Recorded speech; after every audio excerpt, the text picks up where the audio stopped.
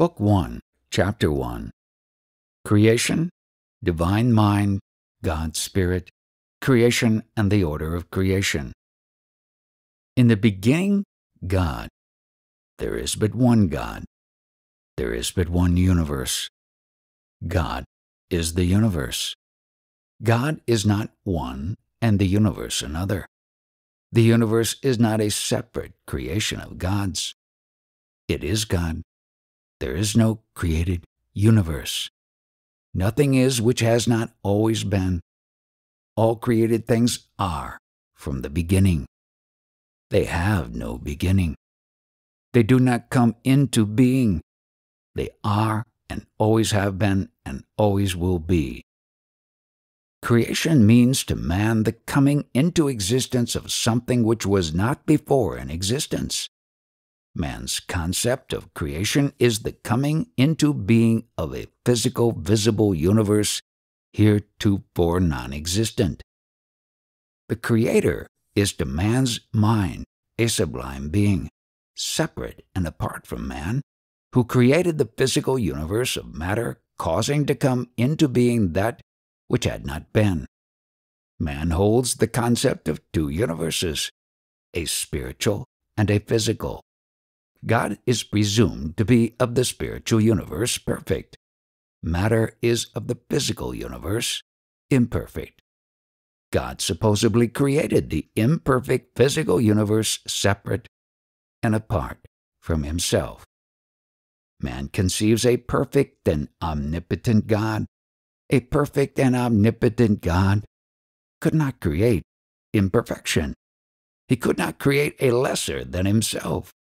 He could not create a greater than himself. God could not create other than himself.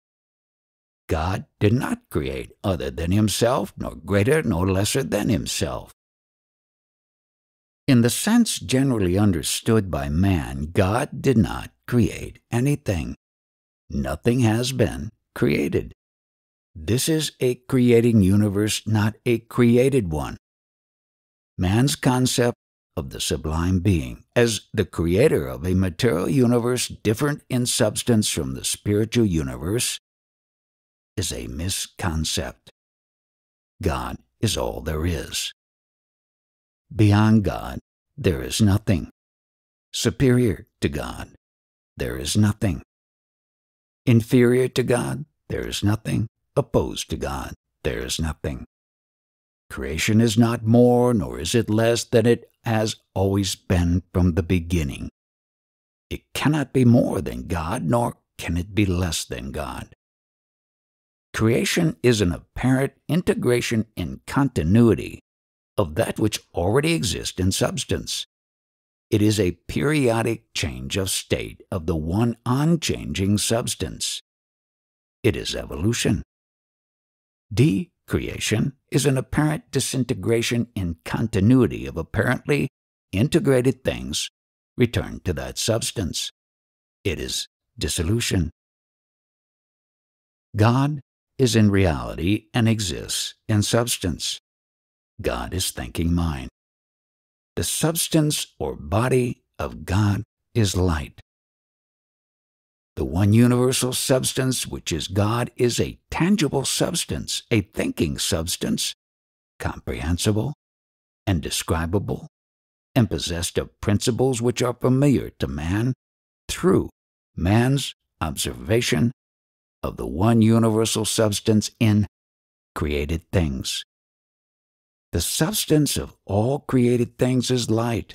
The one substance of thinking mind is all that exists.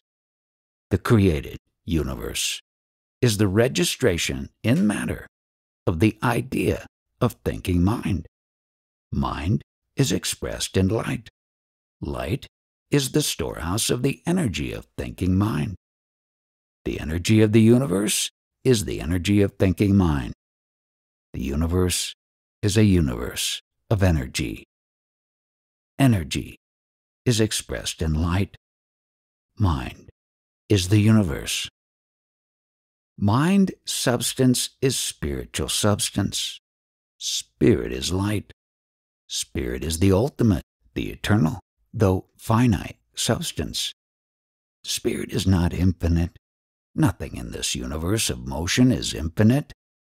Man's concept of an infinite God possessing infinite knowledge and infinite power, creator of an infinite universe of infinite extension, is not in accord with the laws of motion. This is a boundless, eternal, dimensionless universe of definite limitations, both as to all cause and to all effects of cause. Dimension is an illusion of relation of effects, which are in themselves but illusions. All cause is comprehensible to, and all effects are measurable by man. A limited, measurable universe cannot be infinite, and a divinity limited as to his range of cause, which is ipso facto limits the possible range of effect, cannot be infinite. Light is a living substance of mind in action. It is the creating principle of the one substance.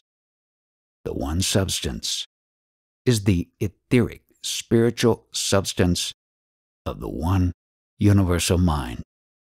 The entire created universe of all that is, ever has been, or ever will be, is but the one substance in motion, light. God is light, and in him is no darkness at all. John 1:5. Matter is light. God and matter are one. Spirit and matter are the same substance. That substance is light. There are not two substances in the universe. There cannot be two substances in the universe. The substance of the universal mind is a living substance.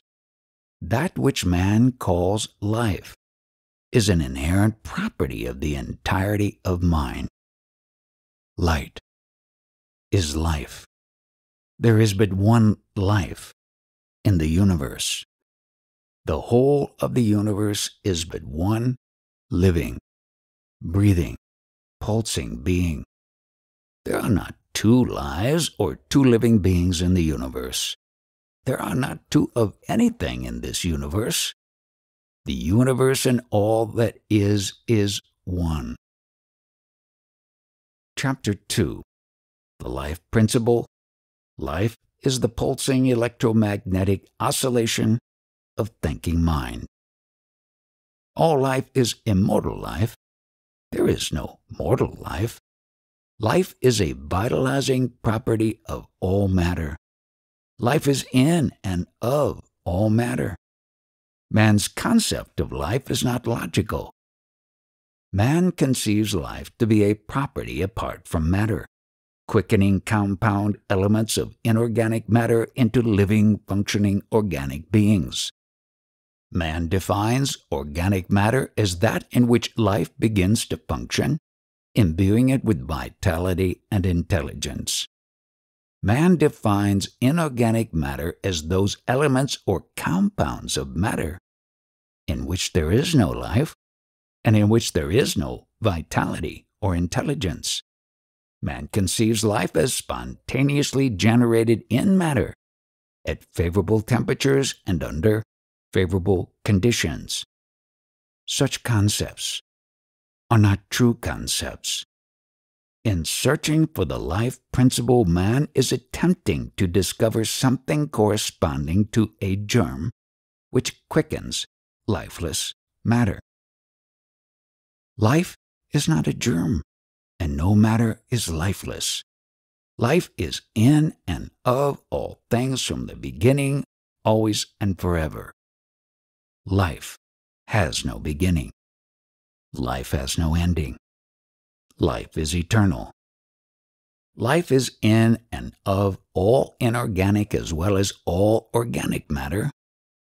Life is in and of all of the elements and the atoms of the elements and the compounds of the elements. Life is in and of the sun of the atom, the planets of the atom, and the heavens surrounding the universe of the atom. Life is the effect produced on the substance of mind by the sequence of alternating electromagnetic pulsations which constitute the process of thinking.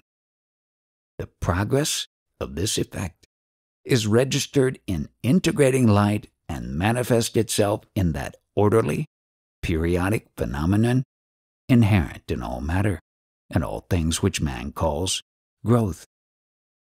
All growing things are imbued with the life principle. All things are growing things. All matter is evolving. All matter is growing.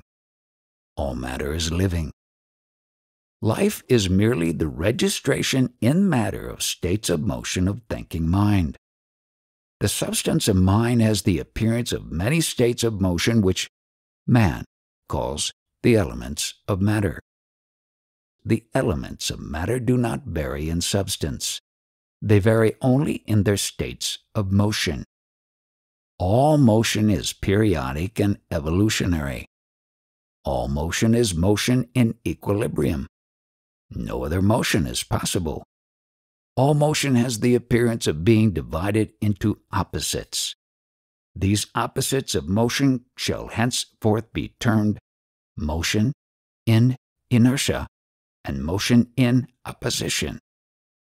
All that appearance which man calls matter is motion in opposition. Motion in opposition is under either preponderantly electric or magnetic domination. It is of a state of motion where pressures are unequalized and sustained in their state of unequalization by the resistance of the two opposing forces in motion. The point of maximum motion in opposition is the nucleal center of a unit or system where opposing pressures reach their point of maximum pressure. Form of matter disappears into motion in inertia. Motion in inertia is equally electric and magnetic. Neither force dominates. It is a state of motion where pressures are equalized. Man's concept of life is energized organic substance. Man's concept of death is de-energized organic substance. There is no death.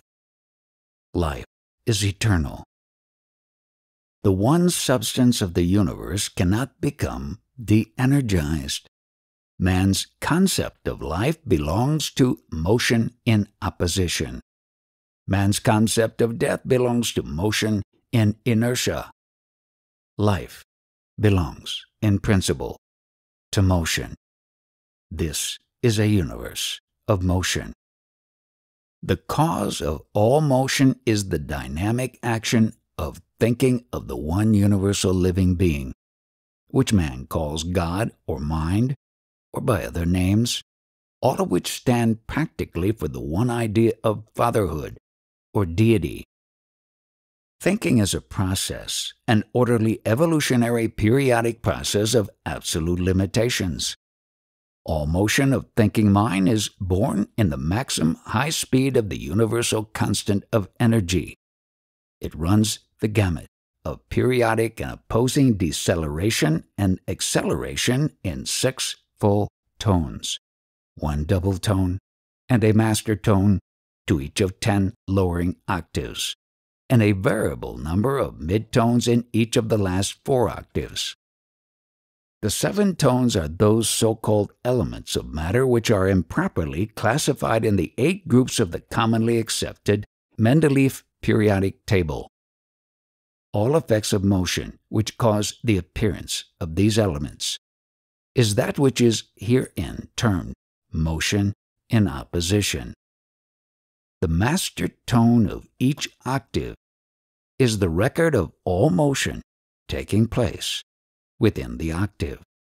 The master tones are the turning points between reaction and action, just as the double tones are the turning points between action and reaction. They are the beginnings of each new expression of energy in motion and are records of the old.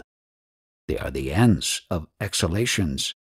and the beginnings of inhalations. The master time of each octave is the inheritance of the original motion of the thinking process of mind. These master tones are the inert gases, which are classified in the 0 group of the Mendeleev table. The state of motion of these inert gases is that of motion in inertia. Motion in inertia is that state of pressure equilibrium which lies between any two masses. The inertial line or plane is that dividing line or plane toward which all masses discharge their potential.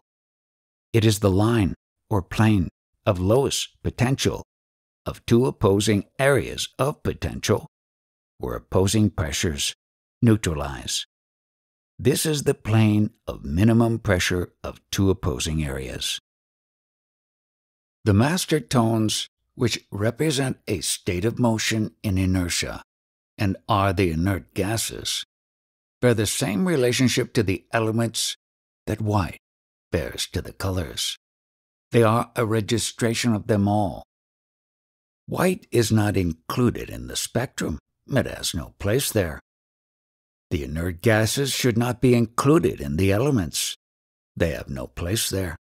Of this more shall be written later in its proper place.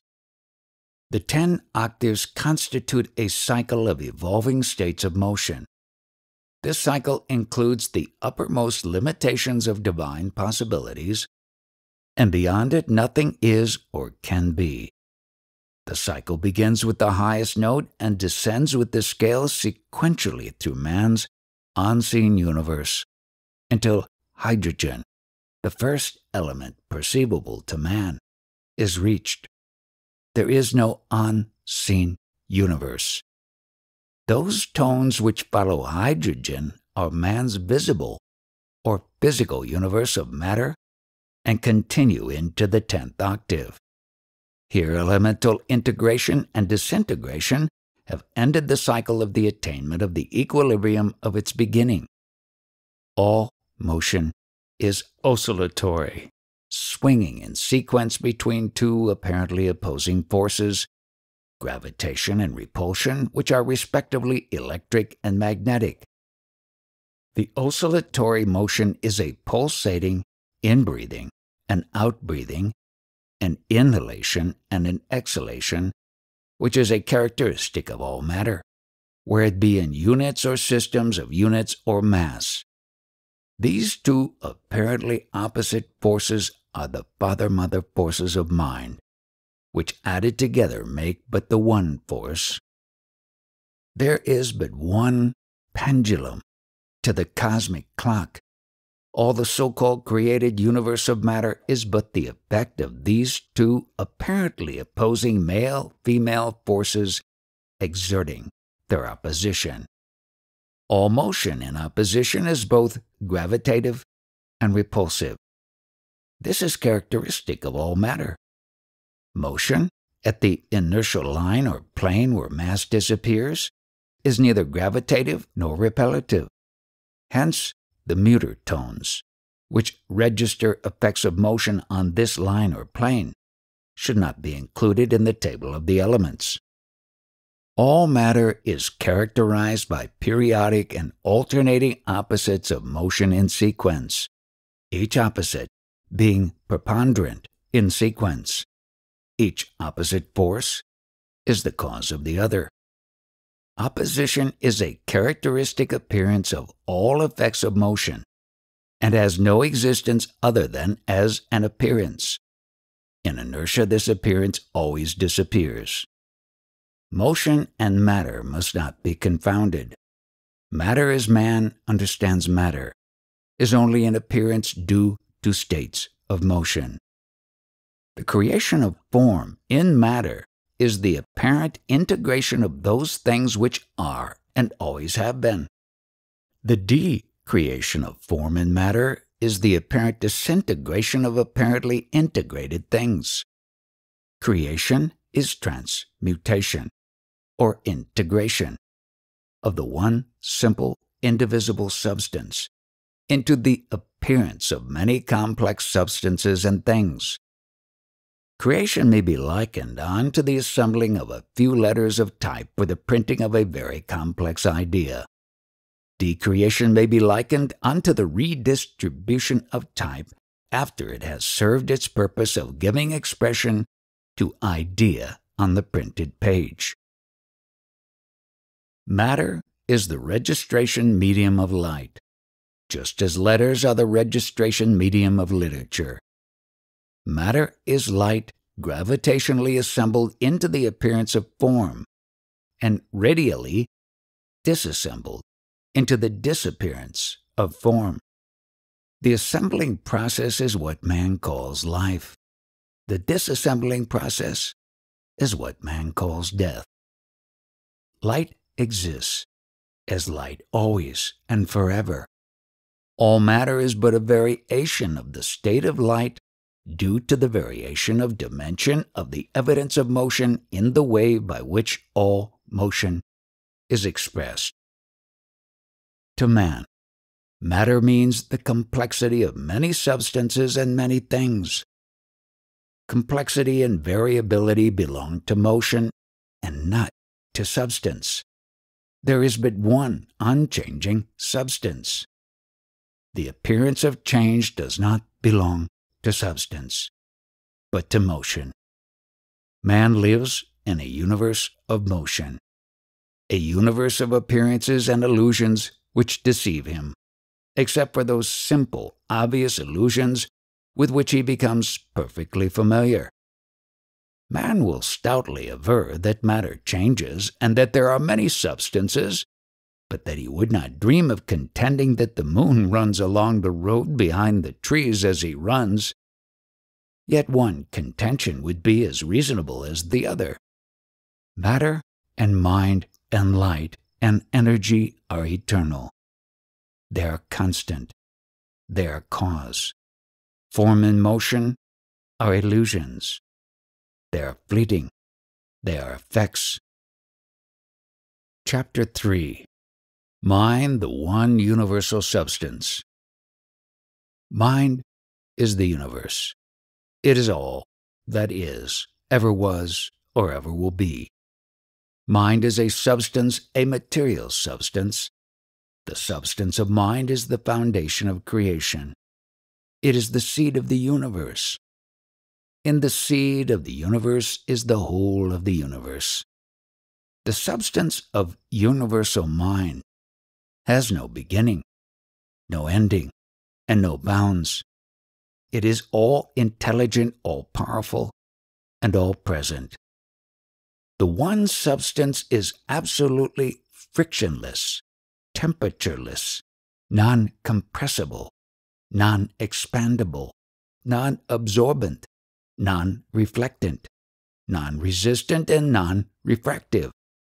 But potentially, it contains the appearance of all these qualities through the dynamic action of those opposing forces within which it causes it to be a thinking substance in motion. These qualities belong to motion and appear only through motion in opposition. They are not qualities which belong to the one substance. They are appearances which disappear in the inertial plane of pressure equilibrium, which lies between any two masses. Hence they have no existence other than as an appearance of existence. The cause of the appearance of change of the one substance is through change of state, but change of state is not change of substance. Change of state is not an attribute of substance. It belongs to motion. It is an illusion of motion, which creates the illusion of dimension. The substance of mind is the one pre-chemical substance which is the source of all the elements and the compounds of the elements, all of which are but appearances.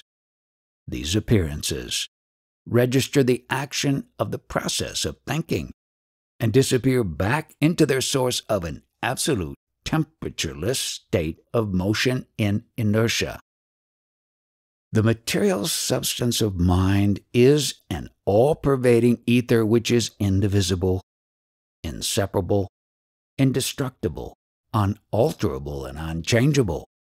But potentially it contains the appearance of all these dimensions of separability in the states of motion which register the dynamic process of thinking.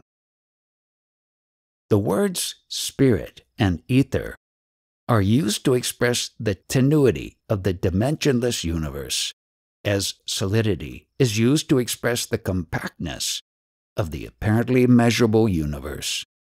States of motion in opposition cause the appearance of change from the state of motion in non-opposition or inertia into the appearance of separability into parts.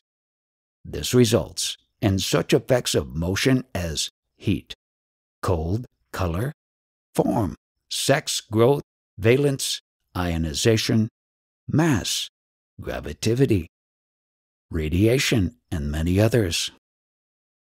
These effects are not a change of substance, nor do they divide, alter, or separate the one substance of mind. They are but dimensions. All effects have the appearance of dimension. They are in themselves but dimensions of that which they appear to be. The cause of all effects is dimensionless. Cause is existent. Effect is an illusion of existence. It but appears to exist. Change of state appears to change the character of the one substance, but appearances have no existence. Man is accustomed to appearances. Two objects exactly similar appear dissimilar in perspective. This is a universe of appearances, all of which are relative, and not one of which would have even the appearance of existence without the relation of others. Without the illusion of separability, space could not be. Without events, time could not be. Without motion in opposition, neither heat, cold, color, sex, mass, or any of the effects of thinking could be or appear to be. Without the variability of motion in opposition, there could be no appearance of variability in the chemistry of the one substance. Man's many elements are but variances in states of motion in opposition of the one unchanging substance. They all appear to have separate and distinct characteristics of their own in varying degrees, such as melting points, specific gravity, atomic weight, volume, ionization, stability, valence, electromagnetic charge, axial rotation, orbital revolution, and many other characteristics, which give them the appearance of being separate and different substances. They are neither separately created individual things, nor are they different substances. Their appearance of separability and difference of substance is due solely to the periodicity of states of motion and opposition. The universal substance of light is a material substance of variable motion which is due to the variability of opposition set up by the two apparently opposing forces of action and reaction which constitute the thinking process. It is apparently shorn or torn into apparent particles of itself during the process of creative thinking, but actually is unseparated and undivided in the process of that shearing or tearing. It is without form, but potentially it contains all that man calls form. Form is but an appearance, and effect of motion in opposition. The greater the opposition of the two opposing forces, the greater the rigidity of form and mass, and the more distinctive is its appearance of existence. All of those elements between the third gravitational and third radiational tones, the atomic structures of which are very much contracted in volume and represent motion in maximum opposition are the hard, dense, heavy solids of great rigidity. Such metals, for example, as iron, copper, gold, silver, manganese, nickel, and tungsten, the elements of which form such compounds as granite, quartz, and flint, and those elements which form such precious stones as the diamond, ruby, and emerald. All these elements are made up of light units in maximum motion in opposition. They are very densely packed together in atomic construction and very closely integrated. Their electric and magnetic orbits are in spirals of one plane and are very much extended. Their melting points are very high. A study of the charts will show this clearly. The less the opposition of the two opposing forces, the less the rigidity of form and mass, and the more indistinct is its appearance of existence. All of those elements which, born near the inertial planes of their octaves, indicate by their tonal position on their octave waves a close relation to motion and inertia and a lessening degree of opposition of the softer, less distinct substances. Such elements and compounds as lithium, bromine, sodium, chlorine, salt, sulfur, potassium, iodine, tellurium, magnesium, strontium, and rubidium are formed of light units of less potential energy. The atomic structure of these elements is not closely integrated but is open, nebulous, and very much expanded. Their electric and magnetic orbits are in spirals of many planes, approaching nebulosity in appearance as their position nears their inertial planes. Their melting points are very low. A study of the charts will show this clearly. Form, therefore, is not an attribute of the one substance, and has no existence other than as an appearance. Form, like time, space, mass, color, weight, temperature, and other effects of motion, is an attribute of motion only, and in no way an attribute of substance. Bubbles whirling in the substance of water have form. Their form is but an attribute of their whirling motion and is not of the substance of water. When the motion ceases, form disappears, but the substance remains. Creation is merely a swing of the cosmic pendulum from inertia through energy and back again to inertia forever and forever. It is but a series of opposing pulsations of action and reaction, integration and disintegration, gravitation and radiation, appearance and disappearance. The one universal mind is a formless, thinking substance. If the one substance were not a thinking substance, that which man calls creation would not have been. That which man calls God is an ecstatic thinking substance, thinking in continuity, thinking rhythmically, thinking with orderly variation of intensity, immeasurable impulses throughout endless ages, in endless space. Thinking is an action which is the cause of all motion. It is a process, a purely mechanical process, periodic in its evolution through one cycle after another, without end. The process of thinking leaves the evidence of that process behind it, registering the effect of its passage through the ocean of the universal mind. In its wake are the myriads of rotating particles of the one substance, which register the thinking of mind, just as in the wake of an ocean steamer are myriads of tiny rotating bubbles which register the passage of that steamer. The many bubbles in the wake of the steamer produce an effect of foam in the ocean substance, which appears to be different from the surrounding substance. It is the same substance, but of less stability.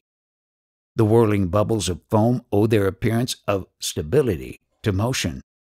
When the motion ceases, the bubbles will disappear. The wake of the steamer is an appearance which we know will disappear. It has no stability. It has only an appearance of stability. The bubbles are apparently separate individuals possessing form and motion which are apparently their own, but which we know are not their own. Their appearance of separateness, we know, is but an illusion due to force and motion. When the churning effect of the propeller has dissipated, foam, bubbles, wake, and all will disappear into the mighty ocean of which they are a part, and from which they have never been separated. The passage of all thought through the tranquil ocean of universal mind may well be likened unto the passage of big boats and little boats and all the winds of heaven upon the tranquil ocean of waters.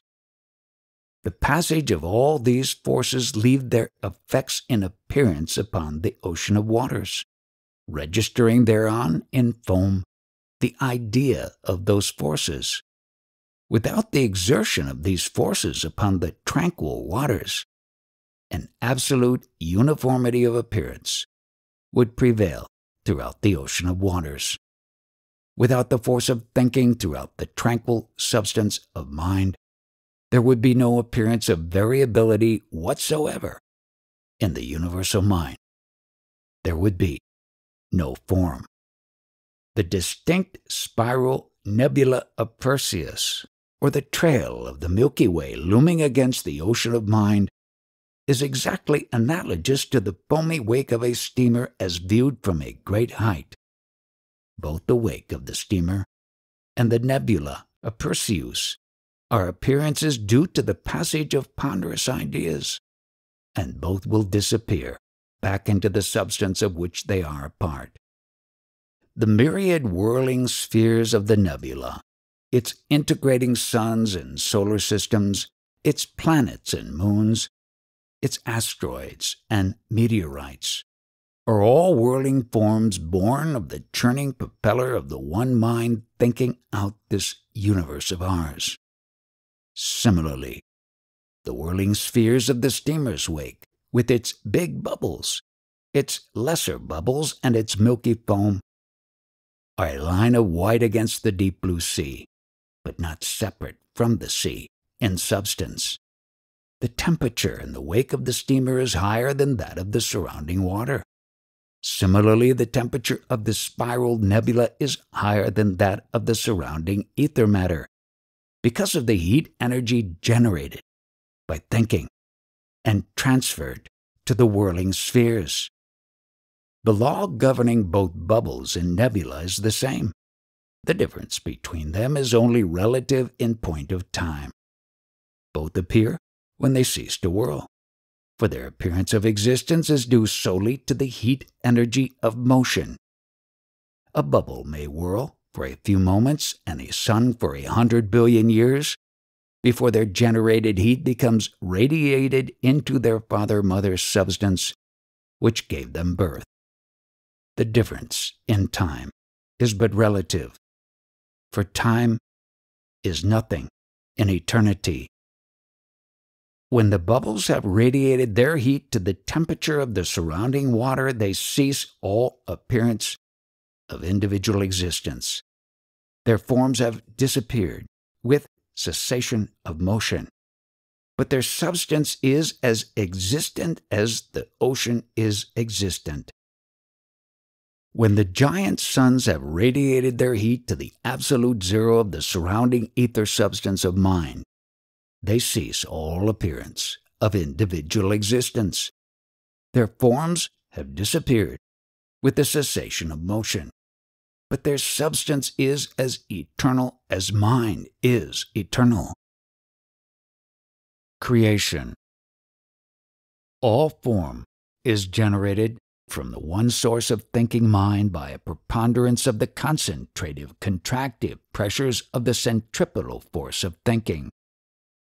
decreation, all form is radiated back into the one source of thinking mind by a preponderance of decentrative, expansive pressures of the centrifugal force of thinking. Prelude. The supreme service which man can render to evolving man is to answer for him, dynamically, the great heretofore unanswerable question concerning the one universal force, which man calls God or mind or by other names. For long ages man has impatiently awaited the knowledge which would tear away the veil from the invisible universe which lies beyond his perception and bring it within the range of both his perception and his exact comprehension. Mathematical and measurable proof of the existence of but one mind, one force, and one substance would give to man absolute control over matter, the power to create, even as God creates, and within the same limitations. Man is omnipotent when he but knows his omnipotence. Until that day, he is but man. Voltaire said that man could never comprehend God, for man must be God to comprehend him. Man is God, and therefore God is within the comprehension of man. Man is mind. Man is matter. Mind and matter are one. God is mind. This is a universe of mind, a finite universe limited as to cause and to the effect of cause.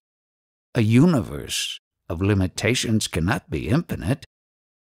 There is no infinite universe. A finite universe, in which the effects of cause are limited, must also be limited as to cause. So when that measurable cause is known, then can man comprehend and measure all effects. The effects of cause are complex and mystify man because itself is simple. The universe is a multiplicity of changing effects of but one unchanging cause. All things are universal. Nothing is which is not universal. Nothing is of itself alone. Man and mind and all creating things are universal. No man can say, I alone am I. There is but one universe, one mind, one force, one substance. When man knows this in measurable exactness, then will he have no limitations within those which are universal. He will then know that all knowledge exists within man and is subject to his desire to recall it from within his inner mind. Knowledge is not acquired from without, but merely recollected from within. The recollection of knowledge from within is an electromagnetic process of thinking mind, which is as exactly under man's control as is the generation of the same power to turn a wheel. Man must think in light. His thinking must be in terms of the electromagnetic periodicities which measure all motion, for of such he is himself, and nothing else. To know how to think in light from within is to open the doors of all knowledge. Omnipotence lies in perfect thinking. There is no power in this universe other than the energy of thinking mind. Thinking is the cause of motion, and the periodicities, or states of motion, caused by thinking mind, are registered in light which man calls matter. Matter is light. Nothing is which is not light. We are prone to think that this civilization of ours is an extremely advanced one. On the contrary, man of today is in an exceedingly primitive state of his evolution. He is a bearer of heavy burdens, sweating at heavy labor in the bowels of the earth because of his pitiful ignorance. of the universal power, which awaits only his knowledge to render it available for his free use. Knowledge of the one thing will lift the yoke which man has placed on his own shoulders. This knowledge is herein written down in the language of a new dynamic science, of new concepts which are measurable, which explain the hitherto unexplainable. Language is lacking in words to express new knowledge. Seemingly contradictory words must be used in the hope that the intent will be understood by taking all that is herein written and putting it together, rather than in trying to find comprehension through the analysis of a few inadequate words in isolated paragraphs. For all of those questions which lie unanswered within the heart of man, there is a dynamic answer, such an answer as 2 and 2 make 4. Faith and theory regarding the universal one need have no place in the thinking of man. They are wanderings in the dark. All things are answerable in light. The universal is a tonal one, a dimensionless universe of light. All nature is a series of orderly tonal periodicities of the one force, assembled into the complex idea of thinking mind, and registered in light or matter or energy in interchanging potentials, all of which are variable, yet comprehensible and measurable states of motion of the one substance. All dimension is an illusion, an appearance, due to rising potential, which must disappear in its inevitable sequence of lowering potential, and again appear in endless cycles of appearance, disappearance, and reappearance. Ecstatic man is he who can think in those high octaves of the inner mind which has been termed spirit. Ecstatic man is inspired man of universal genius, of inner thinking.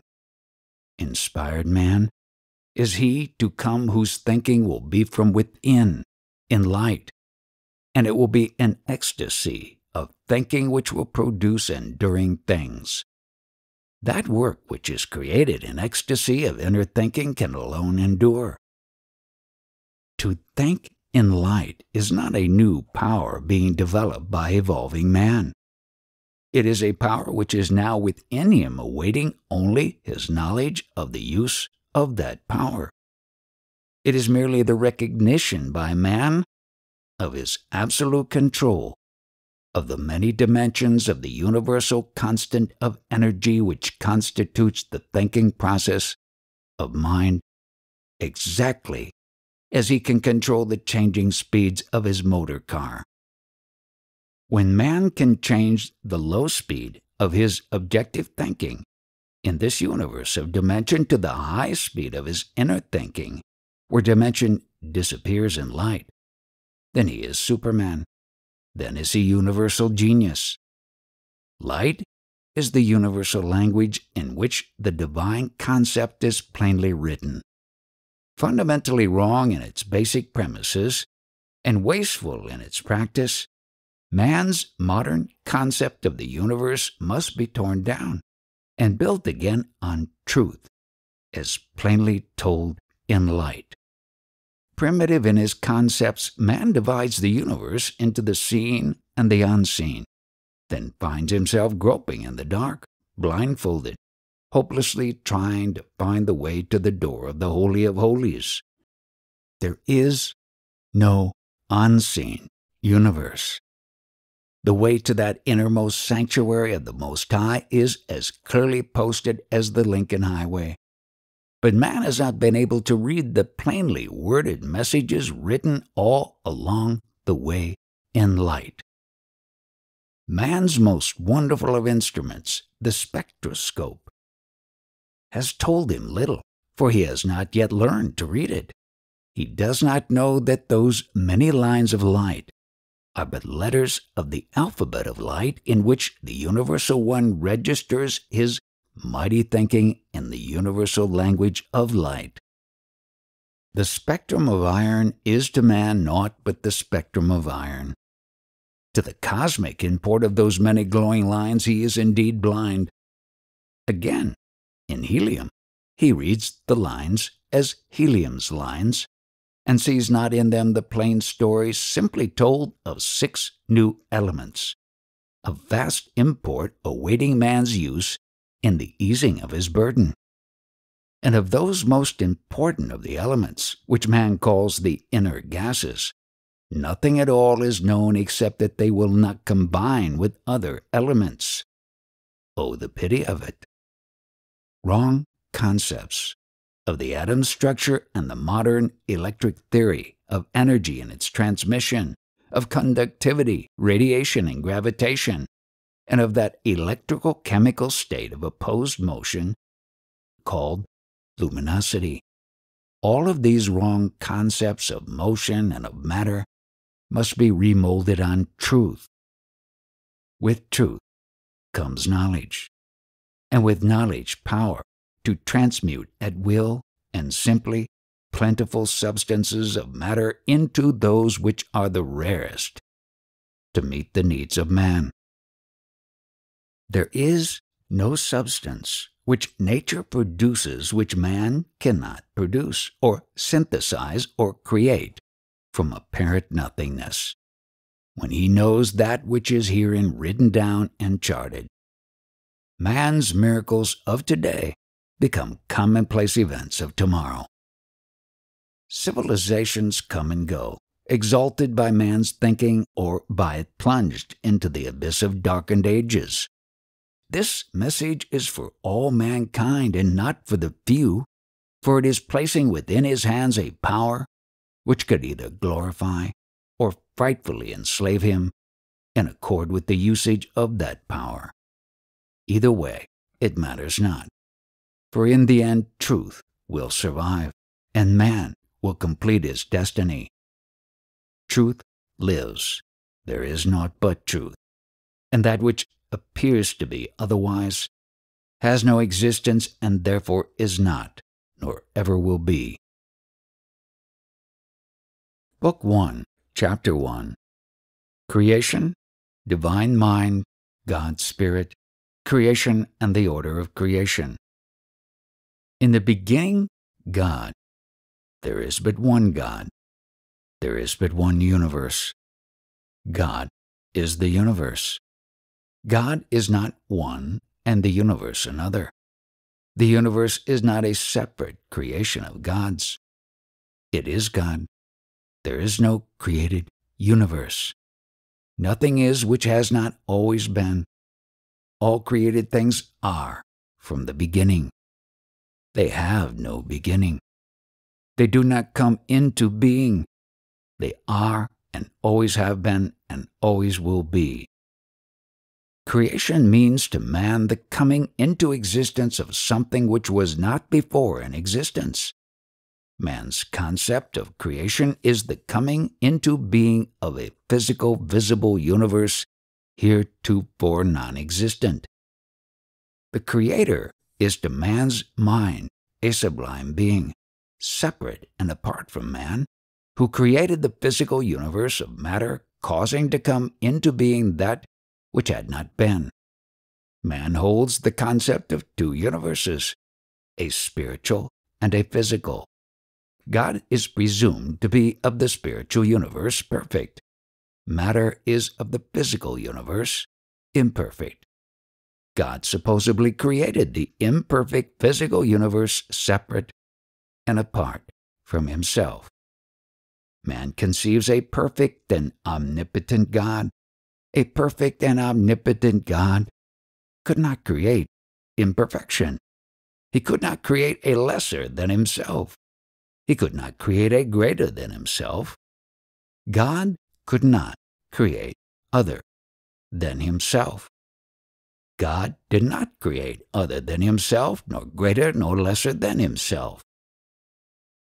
In the sense generally understood by man, God did not create anything. Nothing has been created. This is a creating universe, not a created one. Man's concept of the sublime being as the creator of a material universe different in substance from the spiritual universe is a misconcept. God is all there is. Beyond God, there is nothing. Superior to God, there is nothing. Inferior to God, there is nothing. Opposed to God, there is nothing. Creation is not more, nor is it less than it has always been from the beginning. It cannot be more than God, nor can it be less than God. Creation is an apparent integration in continuity of that which already exists in substance. It is a periodic change of state of the one unchanging substance. It is evolution. Decreation is an apparent disintegration in continuity of apparently integrated things returned to that substance. It is dissolution.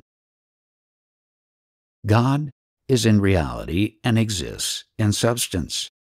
God is thinking mind. The substance or body of God is light. The one universal substance, which is God, is a tangible substance, a thinking substance, comprehensible and describable, and possessed of principles which are familiar to man through man's observation of the one universal substance in created things. The substance of all created things is light. The one substance of thinking mind is all that exists. The created universe is the registration in matter of the idea of thinking mind. Mind is expressed in light. Light is the storehouse of the energy of thinking mind. The energy of the universe is the energy of thinking mind. The universe is a universe of energy. Energy is expressed in light. Mind is the universe. Mind substance is spiritual substance. Spirit is light. Spirit is the ultimate, the eternal, though finite substance. Spirit is not infinite. Nothing in this universe of motion is infinite. Man's concept of an infinite God possessing infinite knowledge and infinite power, creator of an infinite universe of infinite extension, is not in accord with the laws of motion. This is a boundless, eternal, dimensionless universe of definite limitations, both as to all cause and to all effects of cause. Dimension is an illusion of relation of effects, which are in themselves but illusions. All cause is comprehensible to, and all effects are measurable by man. A limited, measurable universe cannot be infinite, and a divinity limited as to his range of cause, which is ipso facto limits the possible range of effect, cannot be infinite. Light is a living substance of mind in action. It is the creating principle of the one substance. The one substance is the etheric, spiritual substance of the one universal mind. The entire created universe of all that is, ever has been, or ever will be, is but the one substance in motion, light. God is light, and in him is no darkness at all. John 1:5. Matter is light. God and matter are one. Spirit and matter are the same substance. That substance is light. There are not two substances in the universe. There cannot be two substances in the universe. The substance of the universal mind is a living substance. That which man calls life is an inherent property of the entirety of mind. Light is life. There is but one life, in the universe. The whole of the universe is but one living, breathing, pulsing being. There are not two lives or two living beings in the universe. There are not two of anything in this universe. The universe and all that is one. Chapter 2. The Life Principle. Life is the pulsing electromagnetic oscillation of thinking mind. All life is immortal life. There is no mortal life. Life is a vitalizing property of all matter. Life is in and of all matter. Man's concept of life is not logical. Man conceives life to be a property apart from matter, quickening compound elements of inorganic matter into living, functioning organic beings. Man defines organic matter as that in which life begins to function, imbuing it with vitality and intelligence. Man defines inorganic matter as those elements or compounds of matter in which there is no life and in which there is no vitality or intelligence. Man conceives life as spontaneously generated in matter at favorable temperatures and under favorable conditions. Such concepts are not true concepts. In searching for the life principle, man is attempting to discover something corresponding to a germ which quickens lifeless matter. Life is not a germ, and no matter is lifeless. Life is in and of all things from the beginning, always and forever. Life has no beginning. Life has no ending. Life is eternal. Life is in and of all inorganic as well as all organic matter. Life is in and of all of the elements and the atoms of the elements and the compounds of the elements. Life is in and of the sun of the atom, the planets of the atom, and the heavens surrounding the universe of the atom. Life is the effect produced on the substance of mind by the sequence of alternating electromagnetic pulsations which constitute the process of thinking. The progress of this effect is registered in integrating light and manifests itself in that orderly, periodic phenomenon inherent in all matter and all things which man calls growth. All growing things are imbued with the life principle. All things are growing things. All matter is evolving. All matter is growing. All matter is living. Life is merely the registration in matter of states of motion of thinking mind. The substance of mind has the appearance of many states of motion which man calls the elements of matter. The elements of matter do not vary in substance. They vary only in their states of motion. All motion is periodic and evolutionary. All motion is motion in equilibrium. No other motion is possible. All motion has the appearance of being divided into opposites. These opposites of motion shall henceforth be termed motion in inertia and motion in opposition. All that appearance which man calls matter is motion in opposition. Motion in opposition is under either preponderantly electric or magnetic domination. It is of a state of motion where pressures are unequalized and sustained in their state of unequalization by the resistance of the two opposing forces in motion. The point of maximum motion in opposition is the nucleal center of a unit or system where opposing pressures reach their point of maximum pressure. Form of matter disappears into motion in inertia. Motion in inertia is equally electric and magnetic. neither force dominates. It is a state of motion where pressures are equalized. Man's concept of life is energized organic substance. Man's concept of death is de-energized organic substance. There is no death. Life is eternal. The one substance of the universe cannot become de-energized. Man's concept of life belongs to motion in opposition.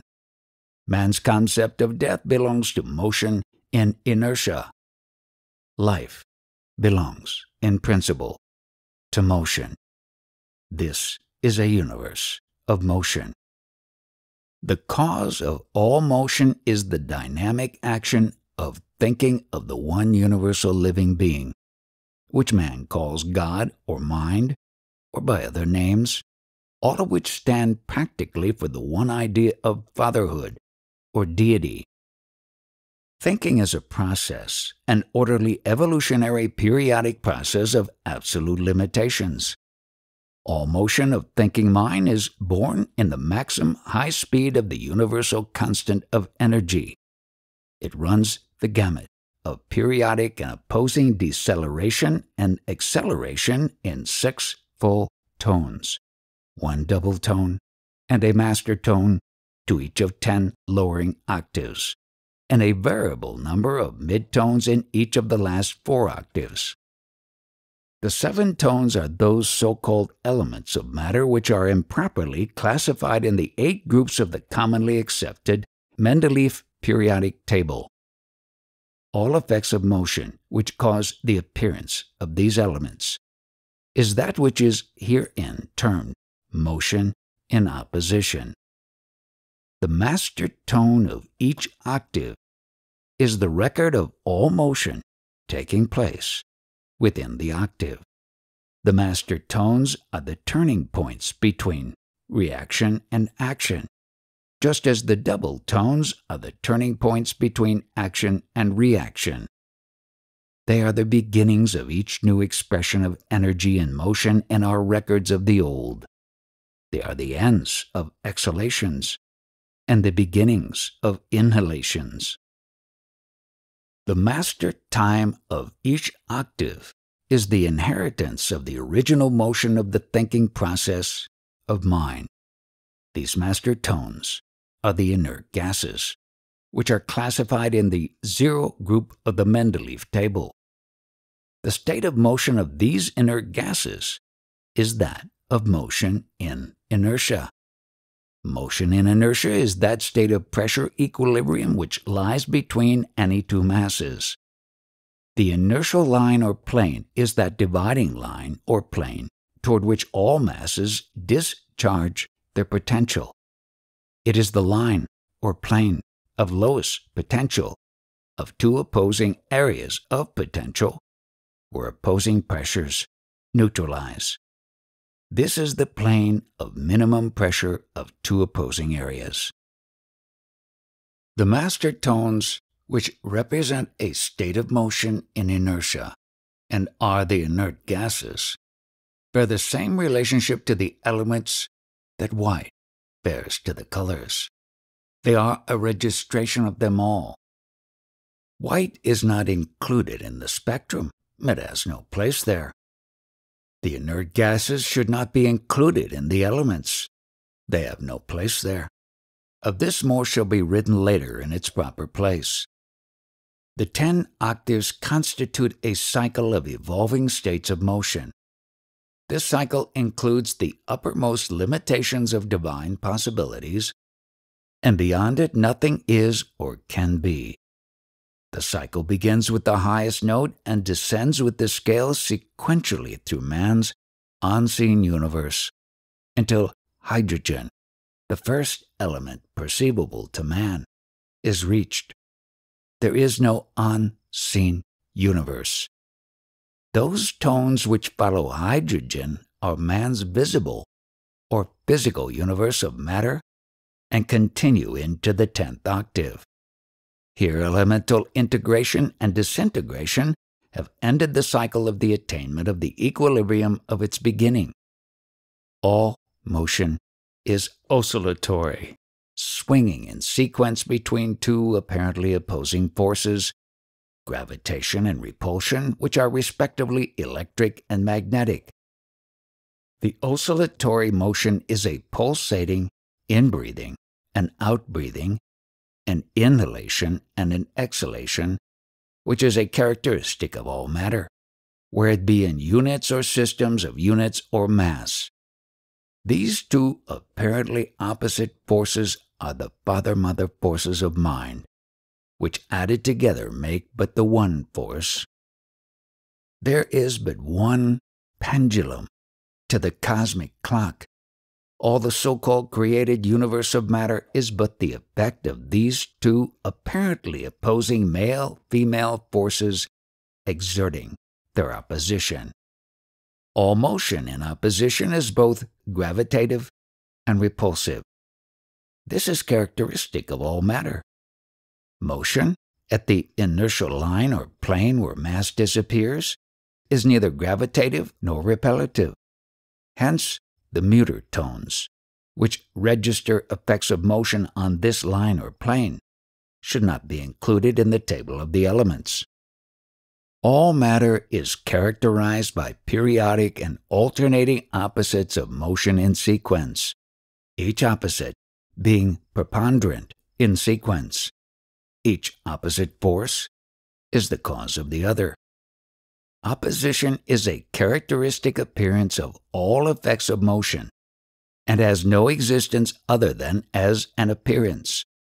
In inertia, this appearance always disappears. Motion and matter must not be confounded. Matter as man understands matter is only an appearance due to states of motion. The creation of form in matter is the apparent integration of those things which are and always have been. The de-creation of form in matter is the apparent disintegration of apparently integrated things. Creation is transmutation, or integration, of the one simple, indivisible substance into the appearance of many complex substances and things. Creation may be likened unto the assembling of a few letters of type for the printing of a very complex idea. Decreation may be likened unto the redistribution of type after it has served its purpose of giving expression to idea on the printed page. Matter is the registration medium of light, just as letters are the registration medium of literature. Matter is light gravitationally assembled into the appearance of form, and radially disassembled into the disappearance of form. The assembling process is what man calls life. The disassembling process is what man calls death. Light exists as light always and forever. All matter is but a variation of the state of light due to the variation of dimension of the evidence of motion in the way by which all motion is expressed. To man, matter means the complexity of many substances and many things. Complexity and variability belong to motion and not to substance. There is but one unchanging substance. The appearance of change does not belong to substance, but to motion. Man lives in a universe of motion, a universe of appearances and illusions which deceive him, except for those simple, obvious illusions with which he becomes perfectly familiar. Man will stoutly aver that matter changes and that there are many substances, but that he would not dream of contending that the moon runs along the road behind the trees as he runs. Yet one contention would be as reasonable as the other. Matter and mind and light and energy are eternal. They are constant. They are cause. Form and motion are illusions. They are fleeting. They are effects. Chapter 3. Mind, the one universal substance. Mind is the universe. It is all that is, ever was, or ever will be. Mind is a substance, a material substance. The substance of mind is the foundation of creation. It is the seed of the universe. In the seed of the universe is the whole of the universe. The substance of universal mind has no beginning, no ending, and no bounds. It is all intelligent, all powerful, and all present. The one substance is absolutely frictionless, temperatureless, non-compressible, non-expandable, non-absorbent, non-reflectant, non-resistant, and non-refractive. But potentially, it contains the appearance of all these qualities through the dynamic action of those opposing forces within which it causes it to be a thinking substance in motion. These qualities belong to motion and appear only through motion in opposition. They are not qualities which belong to the one substance. They are appearances which disappear in the inertial plane of pressure equilibrium, which lies between any two masses. Hence they have no existence other than as an appearance of existence. The cause of the appearance of change of the one substance is through change of state, but change of state is not change of substance. Change of state is not an attribute of substance. It belongs to motion. It is an illusion of motion, which creates the illusion of dimension. The substance of mind is the one pre-chemical substance which is the source of all the elements and the compounds of the elements, all of which are but appearances. These appearances register the action of the process of thinking and disappear back into their source of an absolute temperatureless state of motion in inertia. The material substance of mind is an all-pervading ether which is indivisible, inseparable, indestructible, unalterable, and unchangeable. But potentially it contains the appearance of all these dimensions of separability in the states of motion which register the dynamic process of thinking. The words spirit and ether are used to express the tenuity of the dimensionless universe, as solidity is used to express the compactness of the apparently measurable universe. States of motion in opposition cause the appearance of change from the state of motion in non-opposition or inertia into the appearance of separability into parts. This results in such effects of motion as heat, cold, color, form, sex, growth, valence, ionization, mass, gravitivity, radiation, and many others. These effects are not a change of substance, nor do they divide, alter, or separate the one substance of mind. They are but dimensions. All effects have the appearance of dimension. They are in themselves but dimensions of that which they appear to be. The cause of all effects is dimensionless. Cause is existent. Effect is an illusion of existence. It but appears to exist. Change of state appears to change the character of the one substance, but appearances have no existence. Man is accustomed to appearances. Two objects exactly similar appear dissimilar in perspective. This is a universe of appearances, all of which are relative, and not one of which would have even the appearance of existence without the relation of others. Without the illusion of separability, space could not be. Without events, time could not be. Without motion in opposition, neither heat, cold, color, sex, mass, or any of the effects of thinking could be or appear to be. Without the variability of motion in opposition, there could be no appearance of variability in the chemistry of the one substance. Man's many elements are but variances in states of motion in opposition of the one unchanging substance. They all appear to have separate and distinct characteristics of their own in varying degrees, such as melting points, specific gravity, atomic weight, volume, ionization, stability, valence, electromagnetic charge, axial rotation, orbital revolution, and many other characteristics, which give them the appearance of being separate and different substances. They are neither separately created individual things, nor are they different substances. Their appearance of separability and difference of substance is due solely to the periodicity of states of motion and opposition.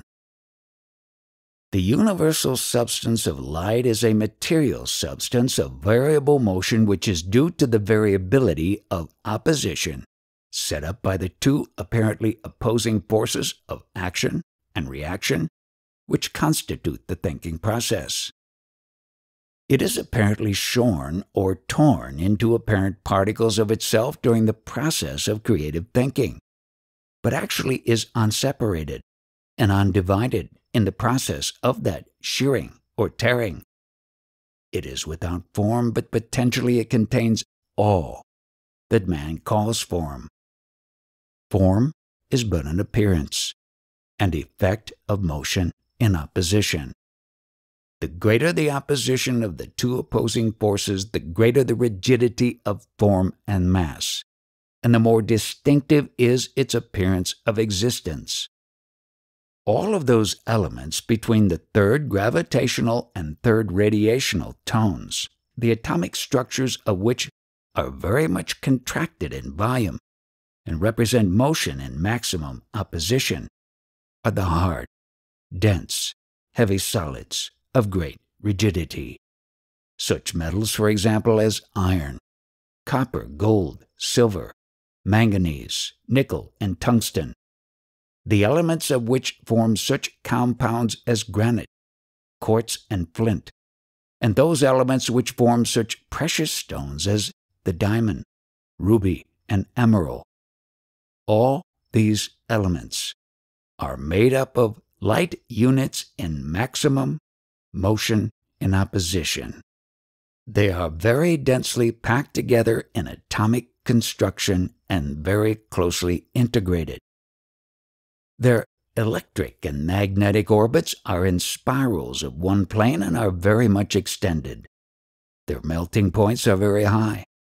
A study of the charts will show this clearly. The less the opposition of the two opposing forces, the less the rigidity of form and mass, and the more indistinct is its appearance of existence. All of those elements which, born near the inertial planes of their octaves, indicate by their tonal position on their octave waves a close relation to motion and inertia and a lessening degree of opposition of the softer, less distinct substances. Such elements and compounds as lithium, bromine, sodium, chlorine, salt, sulfur, potassium, iodine, tellurium, magnesium, strontium, and rubidium are formed of light units of less potential energy. The atomic structure of these elements is not closely integrated but is open, nebulous, and very much expanded. Their electric and magnetic orbits are in spirals of many planes, approaching nebulosity in appearance as their position nears their inertial planes. Their melting points are very low. A study of the charts will show this clearly. Form, therefore, is not an attribute of the one substance, and has no existence other than as an appearance. Form, like time, space, mass, color, weight, temperature, and other effects of motion, is an attribute of motion only, and in no way an attribute of substance. Bubbles whirling in the substance of water have form.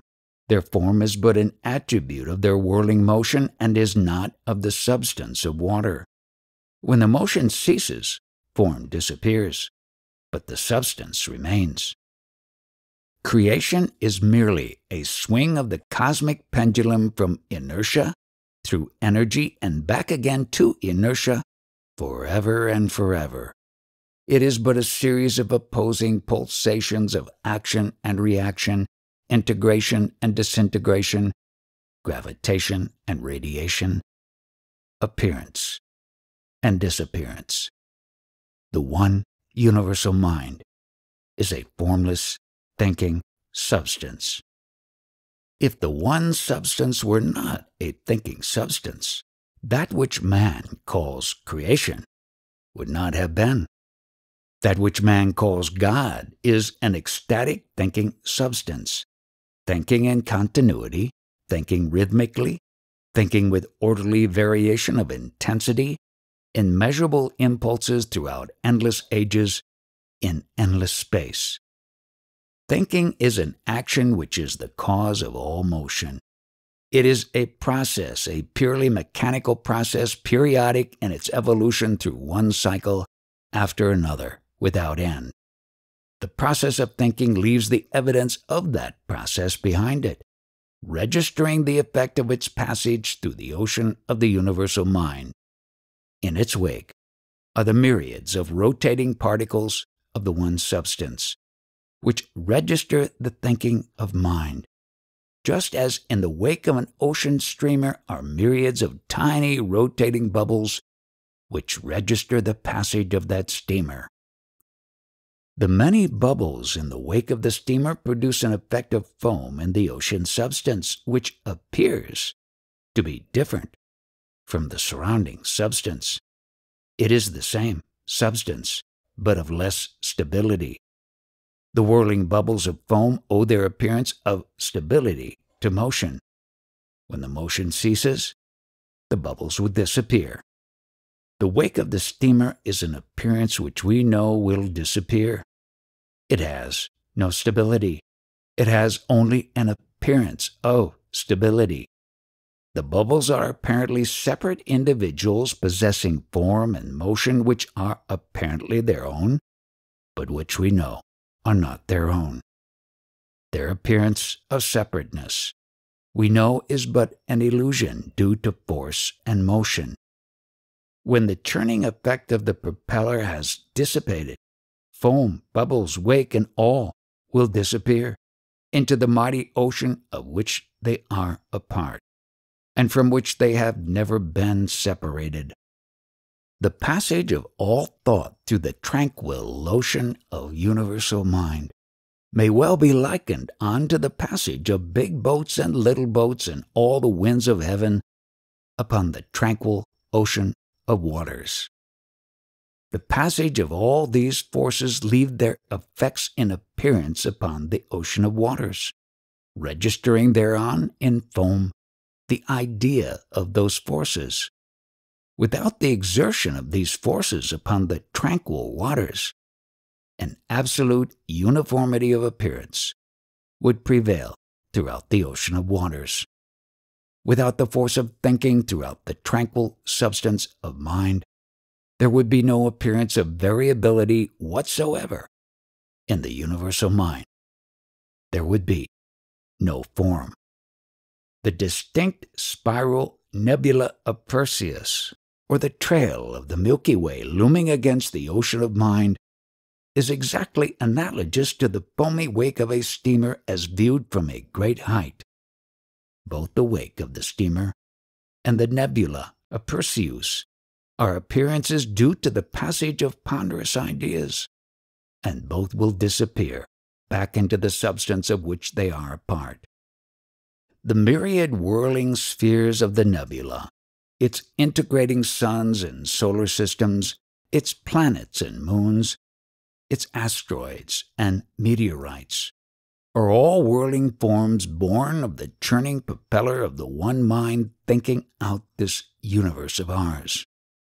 Similarly, the whirling spheres of the steamer's wake, with its big bubbles, its lesser bubbles, and its milky foam, are a line of white against the deep blue sea, but not separate from the sea in substance. The temperature in the wake of the steamer is higher than that of the surrounding water. Similarly, the temperature of the spiral nebula is higher than that of the surrounding ether matter, because of the heat energy generated by thinking and transferred to the whirling spheres. The law governing both bubbles and nebula is the same. The difference between them is only relative in point of time. Both appear when they cease to whirl, for their appearance of existence is due solely to the heat energy of motion. A bubble may whirl for a few moments and a sun for 100 billion years before their generated heat becomes radiated into their father-mother substance, which gave them birth. The difference in time is but relative, for time is nothing in eternity. When the bubbles have radiated their heat to the temperature of the surrounding water, they cease all appearance of individual existence. Their forms have disappeared with cessation of motion, but their substance is as existent as the ocean is existent. When the giant suns have radiated their heat to the absolute zero of the surrounding ether substance of mind, they cease all appearance of individual existence. Their forms have disappeared with the cessation of motion, but their substance is as eternal as mind is eternal. Creation. All form is generated from the one source of thinking mind by a preponderance of the concentrative, contractive pressures of the centripetal force of thinking. Decreation.